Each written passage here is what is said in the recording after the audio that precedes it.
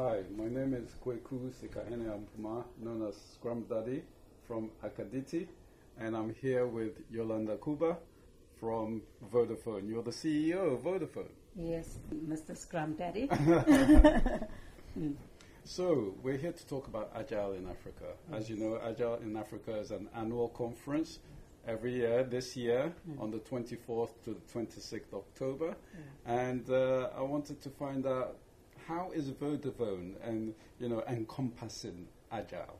Firstly, before we actually get into the content, let me say I really apologize for not being at the conference. I would have loved to be at the conference.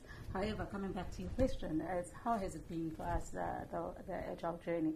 It really has been interesting. I would say we're really at the beginning of our journey, especially when I compare ourselves to companies like Spotify and the rest, who have gone a long way in actually transforming their entire organization through Agile.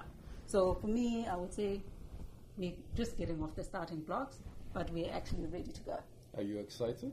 I'm absolutely excited about the journey. And, as I was saying earlier on, our journey is really being I would say more of a cultural journey. Agile is around outcomes and better outcomes, quicker outcomes, a more efficient way of delivering outcomes. However, at the end of the day, it's actually around the culture and the management practices that we actually have to change, the processes that we have to change, that we've been married to for a very, very long time. Yes. So yes, it's been an interesting journey for us. So as you know, in Agile, we like to review how we're doing things. So how have you found our role as Akaditi working with yourself? Let me pick on an example for us. The biggest thing is around how do we change management practices to be more empowering, more flexible, because we used to, this is the way we're going to deliver something, this is what we need to deliver, this is the way we're going to deliver it in this time. Now, Agile actually takes that and puts it upside down and says the most important thing is the outcome, how it is done, where it's done, where people are sitting, whether you see them every day or not.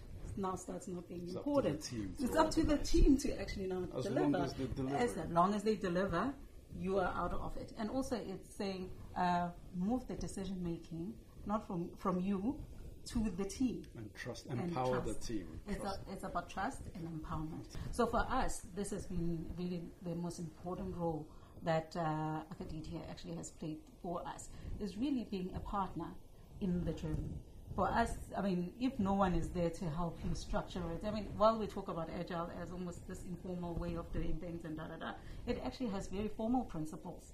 And as long as you're sticking to the formal principles, the frameworks and so on, you actually have to have someone to help you, because it's easy to fall back into your old practices. Absolutely.